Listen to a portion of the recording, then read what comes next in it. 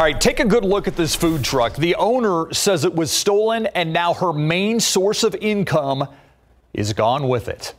It's called the Build-A-Burger food truck, and it's more than a place where people would get food. It's also how owner Julia Valdez is able to feed her own family. As our Camelia Juarez reports, Valdez hopes by some miracle that food truck will make its way back to her.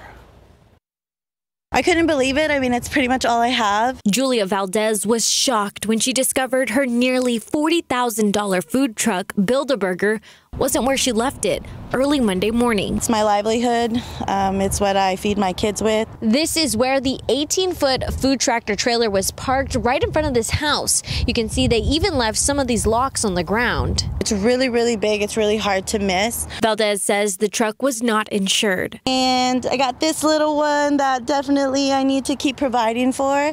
So they really couldn't have picked a worse person to steal from. SAPD reports a 15% increase in property crime thefts from 2021 to 2022. Valdez did file a police report. If you have any information about this case, call San Antonio Police.